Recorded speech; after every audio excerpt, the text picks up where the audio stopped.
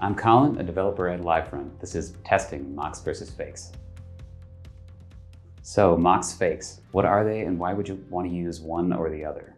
We'll take this in 4 sections, but firstly, you may hear people use these words interchangeably. I want to be specific about my terms. Mocks are typically provided by a testing library, such as Mockito. They have a rich API, we'll see more of that in a bit. They allow you to specify behavior for any public method on the mocked class, in line with your test.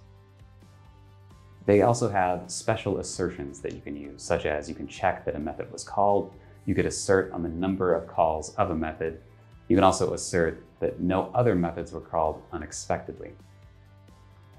Probably their best feature is that they work with third-party code that you don't control. They can allow your unit test to check behavior against other libraries, stuff that you can't easily instantiate. Fakes, by contrast, these are typically something that you write yourself. They're intentionally simple. They're barely more complicated than a simple setter and getter. They have virtually no internal logic. Any logic would complicate the test you're trying to write, and so you wouldn't want to complicate that. They don't call other classes. They're not meant to interact with any other fakes, whereas the expressive mock APIs can make that pretty easy to do.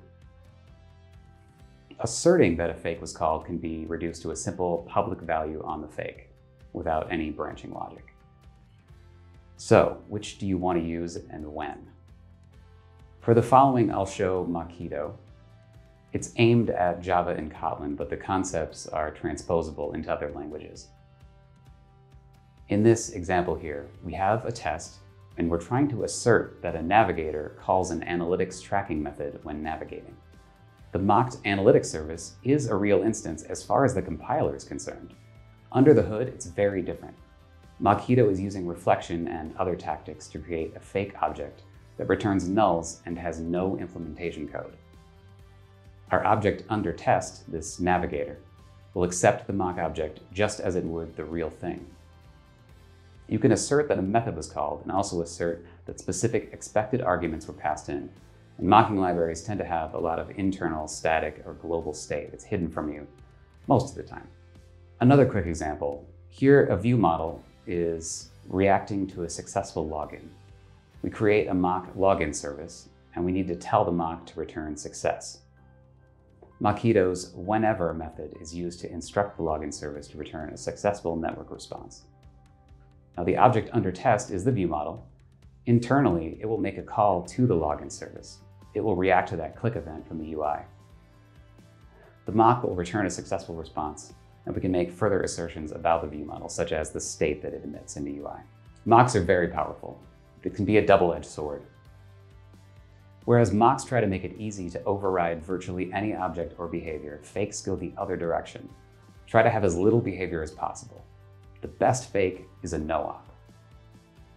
Here, you see the fake login service defined in the test package. Unlike the concrete login service from before, this one is just the interface. Now, in the test package, make a dead simple fake implementation for use when testing anything that depends on that login service. Do nothing in the fake class other than simple setters and getters. Notice that unlike the mock, you can't have a fake call other classes or customize its interactions with your classes under test. Also notice that it has no dependencies. A real login service would likely require a network layer access. So, time to write a test. Again, we'll check that the view model correctly calls the login service. So instantiate your fake, set any values required for your case. In our case here, it's a successful response. Pass it into the class under test, just like you would with a mock. Assert on the expected behavior of the class under test, in this case, that the view model has updated its state in reaction to that login. Now, notice again that unlike the mock, we have no way for the fake to reach out and call other related classes. If there were a chain of calls inside the view model initiated by that login service, the fake wouldn't invoke those. But that sparse behavior is intentional.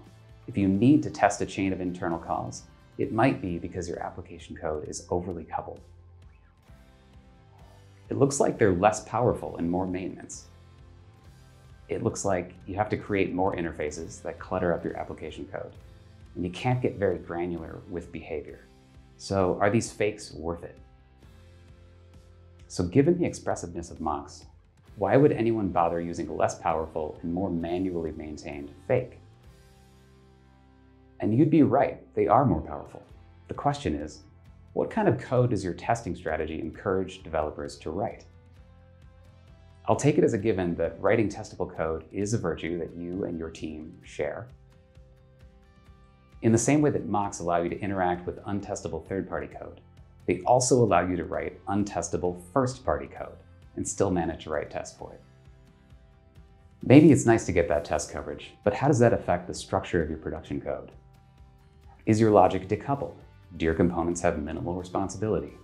Does your test end up integrating many more function calls than exist in your class being tested? Fakes don't have a deep API, but they also force you to more closely consider your own. Your application code can't take the kind of shortcuts that a mock would allow. How would you change your approach if you knew you couldn't use a mocking library? If a test is hard to write with fakes, is that because of the fakes? It sometimes takes more effort to write a simpler component. It can feel fun and friction-free to mock out everything, but taken to the extreme, you may see developers writing complex test cases involving dozens of mocks. They talk to each other, and a distant assertion many lines down the stream makes it hard to reason about. Are you encouraging that kind of mess? Now, if you're on a small, disciplined team that understands the trade-offs, and you hold each other accountable in code review, then you can certainly use mocks and take advantage of that rich API. If you're on a large team where conventions and discipline are hard to scale, then you might want to adopt fakes as a rule. The simplicity of the fake is its best feature. My recommendation? Start with fakes and strongly discourage mocks unless dealing with gnarly third-party code, though it's often the case you can still wrap third-party code and implement a fake of the wrapper. Whatever you choose, keep good test hygiene. Thanks for watching.